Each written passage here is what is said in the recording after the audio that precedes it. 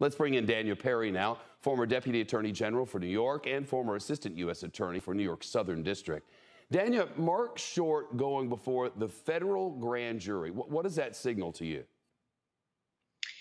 This is, I don't know if I would go so far as to call it a watershed moment, but it's certainly a turning point. As you pointed out, Mark Short is the first White House insider that we're aware of, at least, that has testified before this grand jury.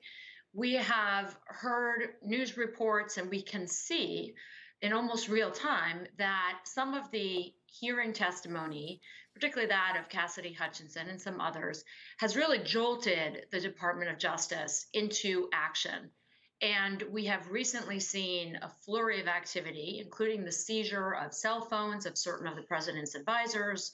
We've seen some folks relating to the quote unquote fake electors who have been issued subpoenas. But again, this is the highest ranking White House official who we are aware of that has testified before the grand jury. And we're aware as well that he's got some pretty devastating information that could be highly relevant to this criminal probe. Yeah, that's the criminal probe. Then there's the January 6th committee. It's been treading very carefully with Ginny Thomas, but now they're considering a subpoena. What factors into their decision making?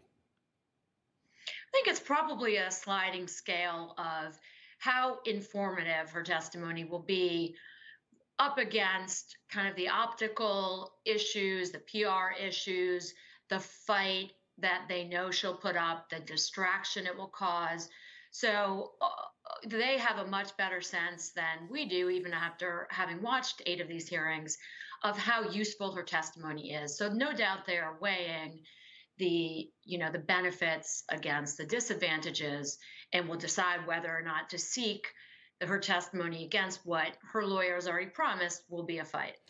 Danya, then there's the criminal case in Georgia. The Fulton County District Attorney's Office there has its own spiraling investigation. Governor Brian Kemp reportedly expected to testify today. Some experts say the DA there could be building towards racketeering charges. Do you agree? I think from the evidence that we've seen, she is building a fairly broad case. This is not a narrow case of election interference.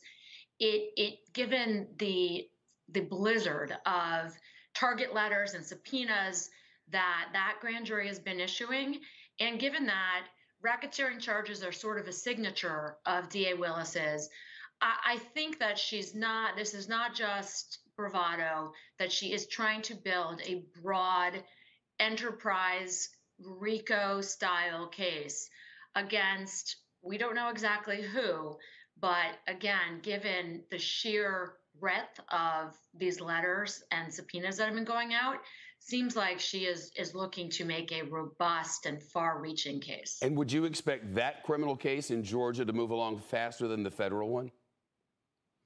It's really hard to say. I think that the Attorney General, Garland, has some serious prudential and other, I hate to say political considerations, because the Department of Justice is not supposed to concern itself with political considerations. But he very well may be, from the, I would say, the slow walk that we've seen here.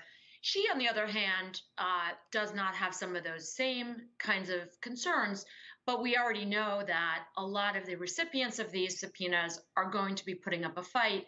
It could be some time before that winds its way through the courts, and a RICO investigation is a serious one. Takes some time to build from the ground up. So it could be a matter of months, could be longer. It's hard to say, but she doesn't have also the same kind of political timeline considerations around the election that the Department of Justice is likely to be considering. Really all very interesting. Danya Perry, thanks so much for your time. I appreciate it. Thanks.